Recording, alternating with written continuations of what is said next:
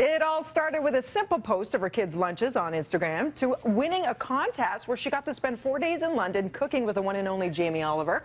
Joining us today to share tips and tricks on creating recipes filled with healthy, nutritious, and delicious lunchbox ideas is supermom Aviva Wittenberg. Good morning. Good morning. I love how this odyssey began. Tell us a little bit about why you started up the Instagram account. So my daughter was 9 and wanted to have an Instagram account of her own, and I had some hesitation, but all of her friends were doing it. So as a group of parents, we decided we'd let our kids get Instagram accounts, but on the condition that we'd all follow them, so that we could keep an eye on what they were doing. And content-wise, you're thinking, my goodness, what am I going to post? So it started with a simple post of their lunch. Exactly. And you saw all the inquiries and likes and questions, and you're like, I'm kind of onto something here. Well, and it kept me accountable to pack creative, interesting lunches for them and not just pack like bagels every day. And as parents, it's so frustrating, it's so taxing, there's so many limitations. So let's look at creative ways and ideas they can actually take some of yours and infuse them for their children's lunches. All right, that sounds great. So this is the hardest time of the year for lunch packing. It feels like you've packed a million lunches. Yeah.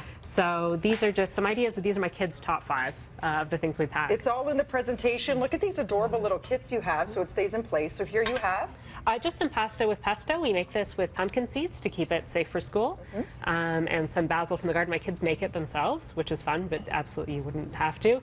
Some little skewers of bocconcini and tomatoes, some sugar snap peas and fruit. So this isn't the little chip that we often eat. No, this is the real snap pea, for the record. Okay, over here so this is one of my kids loves granola parfaits, and so this is just like a granola parfait to go. So look at this gadget. Yeah, a little spoon. It just like pivots out.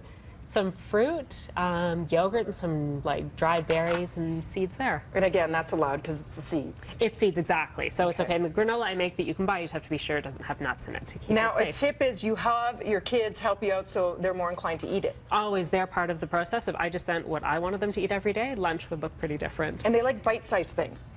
Yeah, so that's so important. It's got to be stuff that they can pick up and eat quickly, because the truth is they don't want to sit and eat lunch. They want to go outside and play. So here you have sandwiches, and what's inside? Yeah, these are just like mini sandwiches. It's smoked tofu inside. One of my kids is vegetarian, and so this is one of her favorite things. We buy it down at St. Lawrence Market, and it's tasty, but you could do like little sliders, any kind of meat, and it's fun because they're on like little dinner rolls. What sort of cheese is that?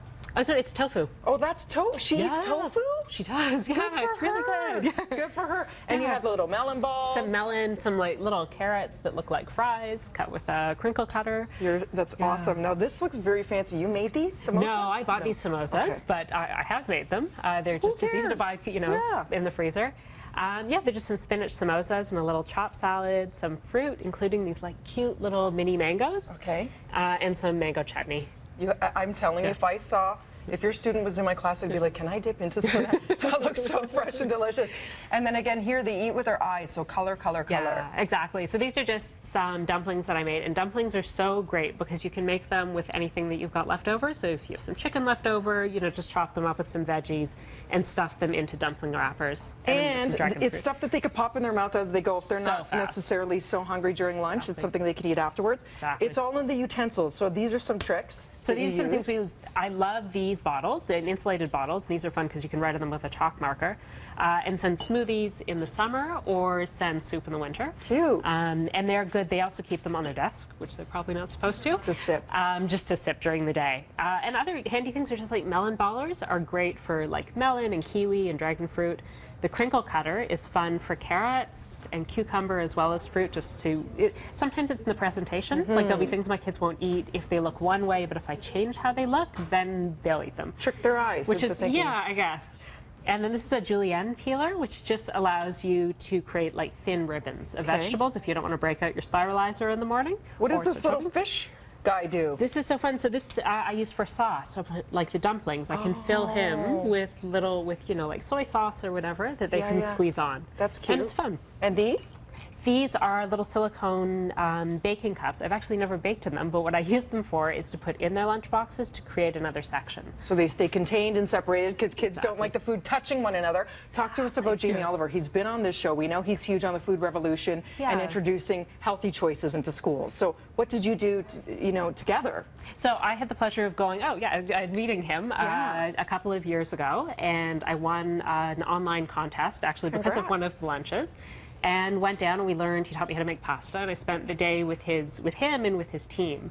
And his team is actually as inspiring as he is, because they are so passionate about the work they do and about the food revolution. So I came back here and became involved in the Toronto Food Revolution organization. Yeah. And we spread the message about cooking at home and healthy eating, and encouraging kids to try great real food. Now, do your time. kids eat all of this stuff, or does it actually sometimes come back with a little something inside? Absolutely. If there's something better going on in the schoolyard, they will be doing that. See, even with you, Aviva. 100%. Okay. Yeah, no, they'll come back, and there's still days that we'll have a conversation about what I'm packing, and it will come home uneaten because they've changed their minds. Of course. So they are adventurous eaters, but they're still kids.